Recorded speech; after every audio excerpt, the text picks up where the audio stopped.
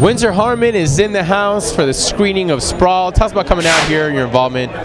Well, you know, I'm obviously a major supporter of independent films. I mean, you know, it's the heart of filmmaking right now as far as I'm concerned. And, you know, Brian and Tom are really dear friends of mine. So, yeah, you know, I'm doing whatever I can to support them in every way. So I'm looking forward to it. Have you gotten a chance to see the film prior to this? No, I have not seen any. Know anything what the film has been about? No, he did not tell me anything. He said, I just want you to see it. And I said, all right.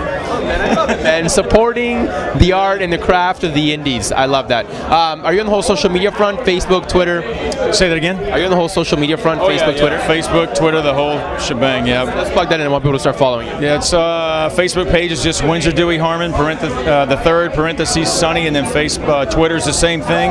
And then I have a official fan page, which is Winsor Harmon fan page on Facebook as well. So what are you working on these days? I just got through doing a film called Cathedral Canyon, which is an independent movie that we shot out in Arizona. It's in sound now, and then we've already been accepted to the Arizona, obviously, Film Festival first. So, and it looks like Italy is going to buy it. So I think we're going to roll with it pretty good. It's a great film. Really was fun doing as well. What do you play on it? I'm sorry? What do you play on it? I'm kind of I was kind of an undercover boss top guy in the mob and everything who goes clean because he meets this young girl who is it's based on the polygamy situation that's going on in Arizona and here in California as well, about you know, these guys that are marrying these young girls and stuff. And you know, in the United States, it's rape either way you look at it. It's against the law, but yet it's happening underneath our noses because these people have so much money. These churches and these so-called prophets have so much money that they can do it, and they're getting away with it. And we had a reporter who went undercover for 3 years, wrote the story. And Paul, so this is based on a true story. Serious, yeah. We've had to change the name 3 times already because of it, and because they were coming after us to try to stop it. So, Paul Davis, who wrote it, it was his friend who went undercover, and he said, "Look, I want to write a movie about this." So, they approached me with it about 6 years ago. I fell out because I was working so much at B&B, and then it came back to me last year.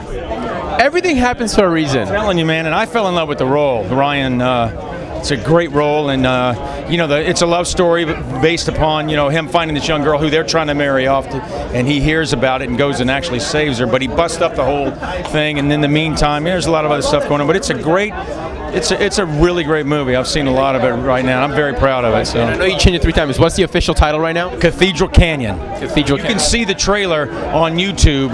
Cathedral Canyon, the trailer. C-A-N-Y-O-N. Yeah. All right. So, in light of Cathedral Canyon, be honest with us. What's the youngest girl you've ever dated? Youngest girl I've ever dated? Yeah, like the age difference. Oh, my ex-girlfriend. I just broke up with. 24 years difference. 24-year difference. He is a true.